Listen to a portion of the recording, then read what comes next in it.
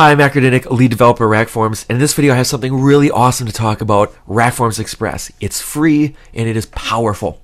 So the basic idea is RackForms Express, just like the full RackForms, is a native multi-page form editor. That means when I log into my editor interface right here, I'll get a screen where I can go ahead and add pages, form field elements, and then ways to send form submissions off to different places. This is probably something you may have seen before, and it's pretty standard. The difference is, once again, RackForms Express is free, but also incredibly powerful. So let me load up a sample job here and just show off a few of those features. The first feature I want to show off is our ability to set the layout of our page to meet our exact specifications. So in this particular case now, I'm looking at this form. You can see here that what we have is something we call column or table mode layout. That is, the labels are shifted off to the left of the form field. Now that's by no means the only way that we can display this form content. So if I scroll down just a touch right here and uncheck this table mode layout right here, you'll see that I now get what we call a sortable mode right here. If we're not happy with that, I can go into Page Properties and select Freeform from my list right here. You'll see that now I can literally just drag and drop elements wherever I want them on the page. Of course, even better, I can actually toggle between these modes anytime I want. So if I decide that one way looks better, I can shift it, experiment, and do it as many times as I need to. The other thing that we have in RackForms is the concept of tokens. This is a slightly more advanced feature here, but we like to think of in RackForms here is that there are toy forms and then there's real forms.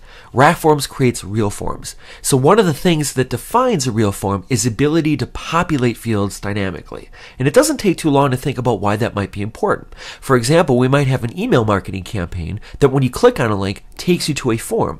Now we don't want the users to have to fill out information more than once, so we're going to embed links within that email link that then pre-populate the form. And that's exactly what we're doing right here. So what I've got here is this $name, which basically means take a dynamic value and then populate this field at runtime. Super, super powerful. We also have the ability to do lots of validation. So in this particular case, I'm requiring this field, and I'm also using a regular expression rule to make sure it's a valid email.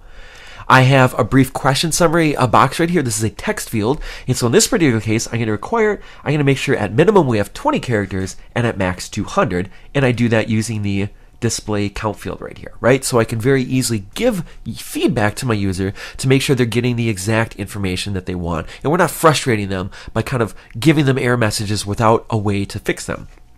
Finally, we have this select item right here. And again, this is a slightly more advanced feature, but again, real forms require real solutions. In this particular case, I want to have a range of years asking the user for the birth date.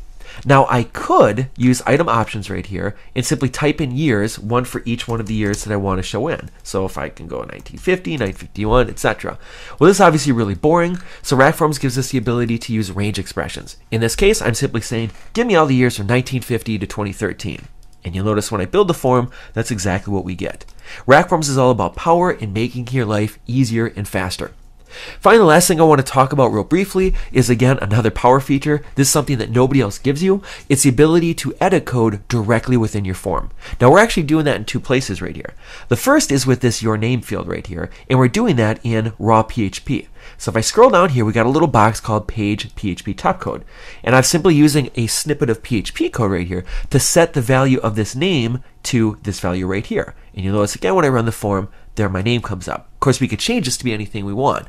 Now the idea here is if we needed to make a database call or some other logic, we can simply do that in code in that PHP top code section to get the exact value that we need.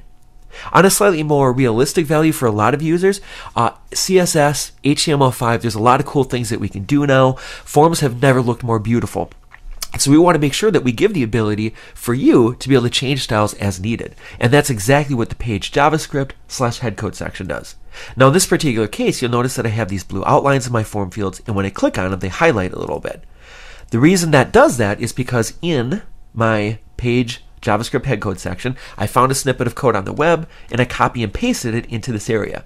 Now this style definition right here is going to be used for my form. Again, nobody else does this right here, exclusive to RackForms and RackForms Express. And again, RackForms Express, totally free. Tons of power, free, can't beat that. So I'll leave it at that. It's a free download. You should find it just above the link in this video. If you're watching it on YouTube, we can be found at RackForms.com. If you have any questions about this or any of other products, we love to take questions. Our email is, once again, info@RackForms.com, or you can find us at RackForms.com. Thanks so much for your time, and I can't wait to see what you guys create with this tool.